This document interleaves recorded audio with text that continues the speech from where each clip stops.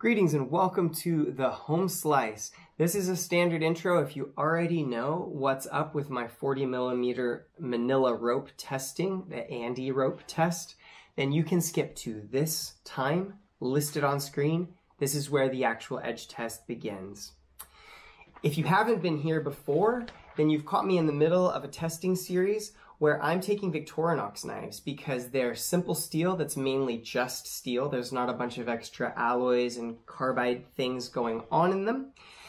And I'm testing what different sharpening stones do to them. I'm testing fine, medium, and coarse stones individually. Then I'm taking the best from those and I'm making what's called a dual grit edge. If you're new to the channel, a dual grit edge is where you sharpen one side coarse or medium and the other side of the edge you sharpen fine. It has some really interesting characteristics. Usually it creates an aggressive edge that lasts longer than it normally would with either coarse or fine, with some exceptions, which we're testing to find out. Anyway, my test consists of, I've got a little goofy rig that I slice through a 1 centimeter thick sisal rope, and it's on a 45-degree wedge. It's intended to transfer that force down, and then I measure how many kilograms of pressure it took to slice through the rope while holding the rope vertical. That's intended to take forward motion and quantify how much pressure it took to slice through. This gives you some rough idea of edge aggression. The next test is to cut through a 40mm thick manila rope, and then I test on a best machine tester to test how keen and nice the edge stayed. I do that until it's over 400 grams on the best tester, checking with microscope and checking to see when it loses shaving capability in between tests. After 3, I will hammer the edge into a pine piano leg, and that's just to see if any of the edges break on impact. There are certain sharpening methods I've found that create an edge that's not as robust to impact tasks, and I want to kind of weed those out because for a working edge, I want it to be reasonably durable. Anyway, that's what we're testing for today. In just a second, we'll skip right over to the test footage, and I will let you know what the finishing stone that we're actually testing was. So it's gotten a little bit confusing to keep track of all the numbers on the scorecard that I generate, and it's a lot of work. So I've changed my format to just show the last best score that we've gotten so far in the testing. I hope you guys like that. Let me know in the comments. All right, today we are testing the Arkansas translucent stone. I tested this stone with a set of stones that were fine. You can see the best there.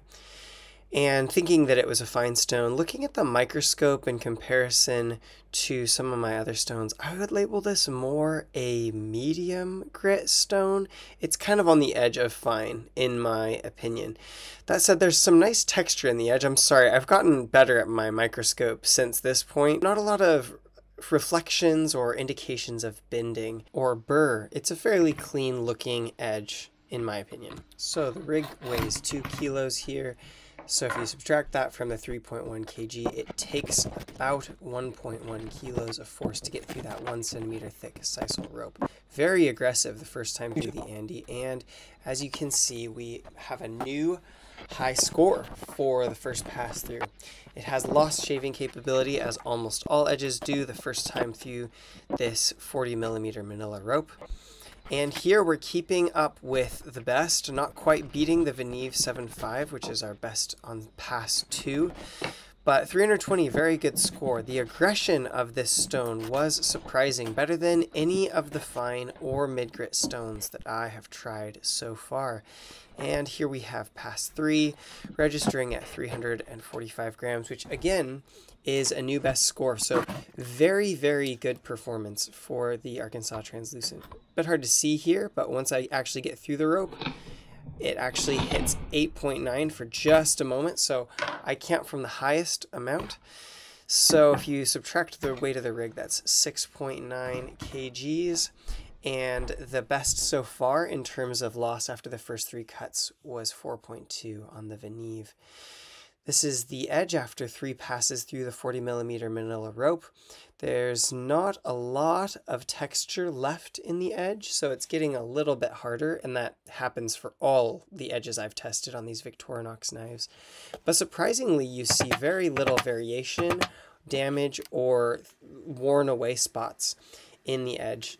Here I hit a particularly sharp piece of edge, and so it's no observed loss of sharpness compared to the last reading that we had. And then I test again, and it comes back as 22 grams. So averaging it out, it hit 314.5, and that's a new high score for the impact test. So very, very good specs on the Arkansas Translucent so far.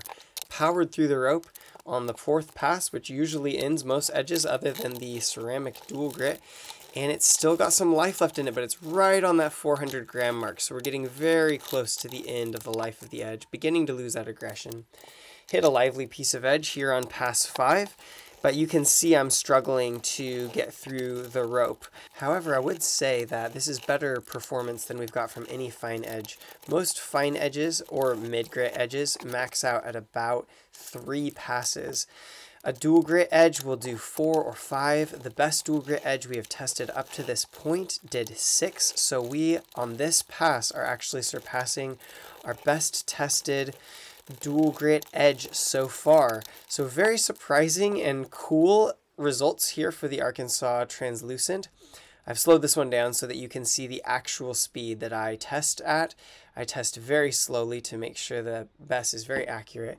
And we're finally over 400 grams, ending the test with a new record of 7 passes. Feel free to check out my last test on screen now. For the rest of you, I'll say peace out from the home slice. Have a good day.